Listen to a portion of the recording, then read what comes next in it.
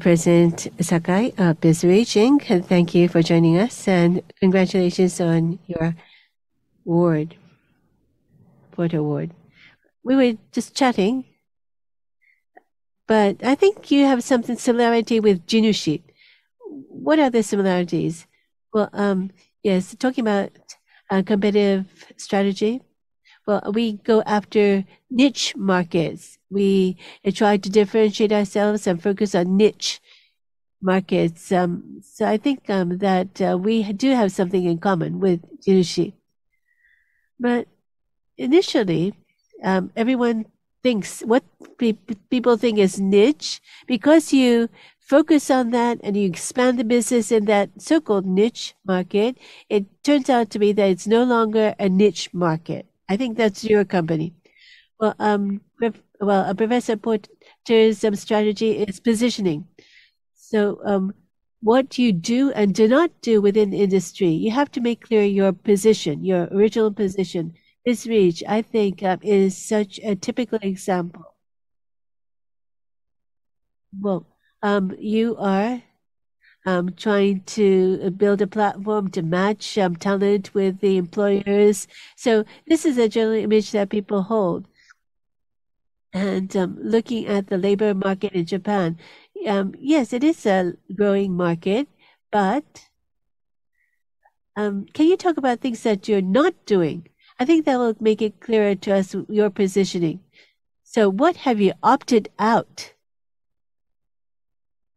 Well, initially, when we started the business, and now things have changed, but originally, we focused on trying to get talent that can be start working immediately, and the annual pay is very high. So this is something that differentiate us from the beginning. So the target is different. Yes. You said 10 million yen annual salary and above. And this is a professional market where the talent can contribute to the business immediately. And as Professor Noma was saying, it's a platform. Well, yes, platform business. So you think that it has high potential these days, but in reality, once it becomes digital, I think the entry point is very limited, and it's not difficult. It's difficult to differentiate, and it doesn't make much profit. But you are growing your business, very profitable business. What's the difference? So you're targeted on this talent pool, which is very professional. Well, in doing the platform business, I think that we think that we need a platform because it's digital, but matching and matching. But it's not always a good fit. So we have to listen to the companies and companies wanting to hire, and also people seeking for a job. We have to listen to what they want. And so we insist on listening to the voices. And based on this human value, we tried to develop this platform. Well, this platform business, the category, it's a byproduct of digital age. You can use digital, different technologies and have this platform. But in your company, I'm sure you use digital technology, but the order is you have to satisfy both the job seekers and the companies wanting to hire. And you need a lot of human resources and input. What do you do? Well, as you said, for example, companies, they want to recruit talent. You have to listen to what kind of people they're wanting to hire. In our platform business, we think about which search items are needed in order to identify their needs, because the ultimate destination for our business is that the businesses can do it from on their own ultimately if they learn, but we try to support them because they won't be able to do it from the very beginning, and ultimately we want them to be able to do everything on their own. So you try to stand by the company, and BIZREACH personnel is in charge of the company and talks with the company to try to identify how the company can recruit the person they're looking for. But meanwhile, for the job seekers, you have to do good matching and you have to support the job seekers too. What sort of support are you providing? Well, naturally, in technology as a step, you have to think about how to approach your customer. So, but to begin with, in our strategy, we thought of direct recruiting. And so from the very beginning, we're searching for direct recruiting. But there's another element to our platform, another player, and that is the headhunter. And opening the database to headhunters. And there's this third-party player. So an individual the headhunters really worked hard on this, and this led to our success on the platform. So it's thanks to the headhunters that have done their jobs that we are successful. Well, BIZREACH in itself is a direct recruiting. So unlike the conventional method, you're not doing the staffing or introduction of jobs, but there were headhunters in the past, and for them, BIZREACH value is what? Compared to the days when there was no BIZREACH. Of course, doing staffing, we're functioning as a staffing agent, and you have to gather people. And at each company, you try to attract customers, not on an individual basis, but you use a database. And so you have a certain quantity and people of certain quality. So if you go to that database, you can identify people that they're looking for. So headhunters can use this database. You open up this information to headhunters because by having many people engage, the value of your platform will be enhanced. So that's the crux of your platform business. So did you decide to open the database to the headhunters from the very beginning? Well, yes, we did disclose our database to headhunters from the very beginning, but I think their priority went up later because we felt that the individuals had difficulty doing everything on their own. And thinking about the customer service, we wanted to rely on headhunters to assist us where the individuals could not do everything on their own.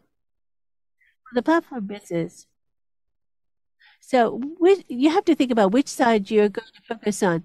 In other words, are you going to stand by the job seekers or the recruiters, the companies wanting to recruit? In this case, BIZREACH is on which side or neither side? Well, the starting point, we targeted for the to be a high class recruitment site with an annual income of 10 million. So we focus on the individual searching for jobs, and you get them to pay for the registration, right, from the very beginning. And so there needs to be, you have to satisfy them. You have to find them a good job for them to be satisfied. So you appear to be on the side of the job seekers, but you're not an agent for the job seeker, right? Well, we are currently flat. We are a platform. We're neither on the company side or the job seeker side.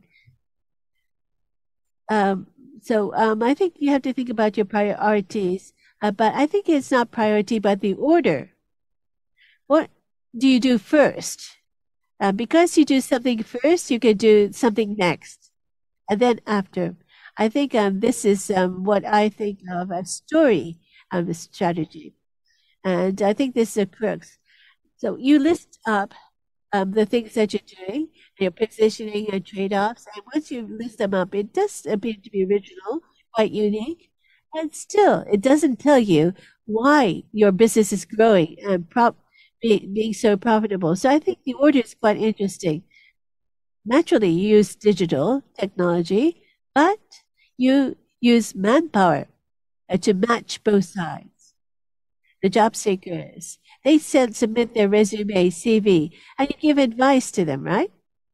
And there is the human input. The job seekers can receive such service from people, right? And that is part of our customer support. And in our case, we have the headhunters on our side. And so we update the resume CV with their assistance. So that in itself holds value. So even if you're not thinking of changing jobs right now, you want to appreciate what your value is and how you're seen from the labor market. And these people pay money to be registered, right? Yes. And from both sides, because you have this human input and using human resources, that it makes your job easier, being able to rely on digital. But what's opposite about this industry is everything will be unneeded. AI, if you input something to AI, the AI will give you the answer. And costs will go down significantly. We hear such stories, but is it possible to do everything digitally? I think that'll be difficult. Well, down the road, there could be such a future awaiting us, but I believe that that will be difficult in running my business. To give you an example, for example, companies wanting to recruit and trying to automate the recruitment process. We are working on that, but in order to automate, you have to have a clear idea of the requirements of the person you're looking for. Can you automate that? That's difficult. You have to have a dialogue, and you have that company explain to you, we are faced with such and such, so we need such and such people. So there are things that can be done automatically by the digital, but there are things that humans have to do. I think humans have value, and I really feel that. So in order to have good matching, you have to define clearly the conditions that need to be met. And you're dealing with people, humans. It's not a machine. So it's not as if you have a checklist and you say, we need this, that, and that, right? No. Well, that's obvious, but I talked about the order being important. Is it digital or analog? Human? Well, it's not a choice that you make, but because people spend time and doing the groundwork, then after you can use digital and AI. It's not choosing one or the other exactly. Platform. Well, there will be new entrants and the technology is changing. So there will be a large number of new entrants.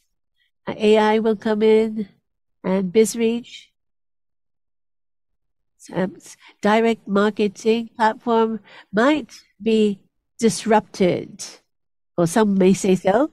But to those people who say so, please counter argue and say it's not that easy. Well, it would be good if I could say that.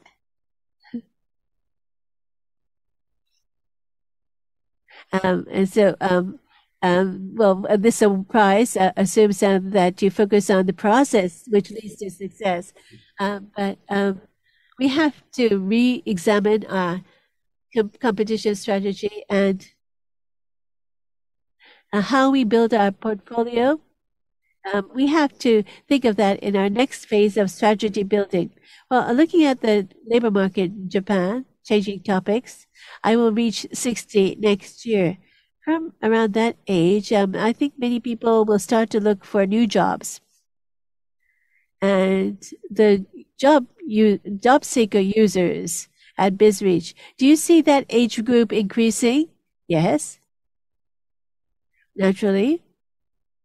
Well, I don't know if it's at BIZREACH or the market that we see more and more such people. But yes, I think well, but it is true that the number is increasing. I don't know if I can say this openly, but at BIZREACH, The oldest person who found a job was 80. I was reading the newspaper, and those above 65 are still working in Japan. Well, Japan is overwhelmingly high against the other developed nations, and people are not reluctant to work. They enjoy working. Well, this does suggest that there is potential, a promising future. Well, BIZREACH was doing a lot of commercials, and you were focusing on young people, people who want to build their career and changing jobs to build their career. That was the image of the commercial. But in reality, there is promising a market for the older age group trying to seek for job after retirement. Yes, we do see a potential there, but careers. Well, the longevity is 100 years. So, and we could, out of the 100 years, work until 80. So, it's difficult to think of just one single career. And that's the reason why for the young people, we talk about building careers. And for the seniors, we say that they still have a lot of potential to work. So we are handling humans, not machines. And you have to really build up the know-how to spell out the needed conditions to be met. I think the older age group will be required to satisfy different conditions from younger people. Well, is it possible for the job seekers to register free of charge? Yes. And you come to understand something, right? So once you register, the companies and headhunters, well, they send in their scout, and you recognize that you have such talent, and then you're wanted by such and such companies, and people of the same age group as me, try and register. You'll see how the labor market sees you. With Professor Nomo, I'd like to register and compete with her as to which of the two of us will be more popular. Thank you.